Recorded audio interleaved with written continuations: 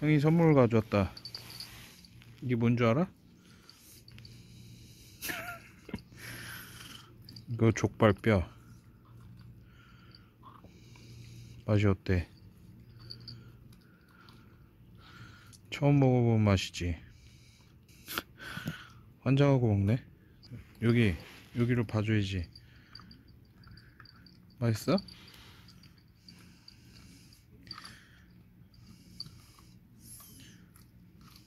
아, 잘 먹네. 아이고, 잘 먹네.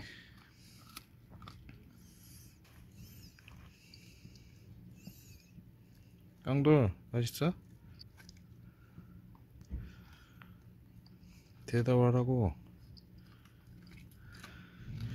야, 너 이 가는 것도 필요한데 이게 딱이다잉? 그지? 야, 이 가는 소리 나는 것 같은데? 야, 잘 가져왔다 이거. 일주일 갖고 놀 수 있겠는데. 자, 여기 놔줄 테니까 천천히 많이 먹어. 천천히 먹어. 가볼게.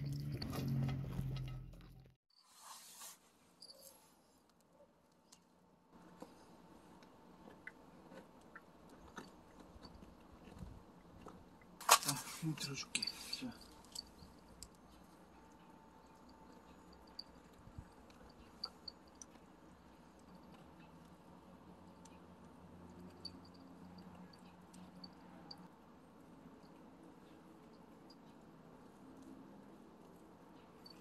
이렇게 잡아줘야지 네가 먹기가 편하구나. 이걸 이렇게 심기가. 응.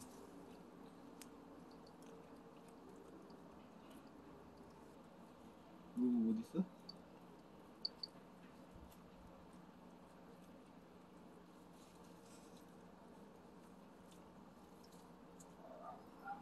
뭐가?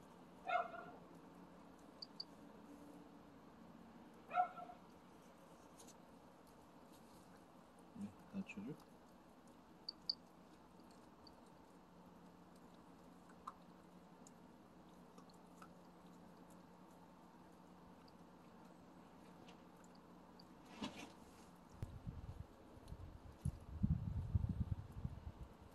너